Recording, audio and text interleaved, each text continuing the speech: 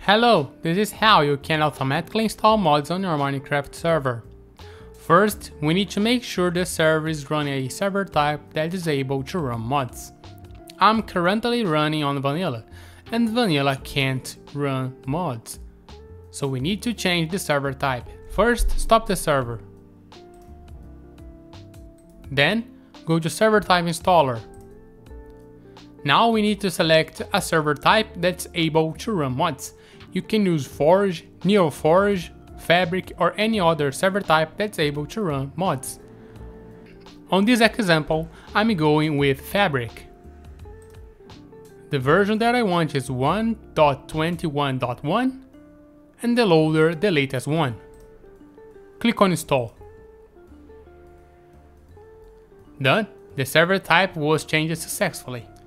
Now let's go back to console and let's start the server. Done, the server is now running on Fabric. It generated all necessary files to run mods. Now let's install them. Stop the server. Click on Mods Installer. Then search for the mod that you want to install.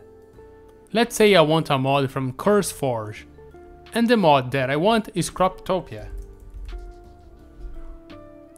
We have a blog post just for this mod. You can check it on the comments. Let's install it. For this, click on this tiny little download button. Select the Minecraft version of the mod and the loader type. I installed Fabric, so I must install Fabric here. Fabric mods only works on Fabric servers and vice versa. Select the mod version and click on install mod. Done, the mod has been installed. Let's go back to console and let's start the server.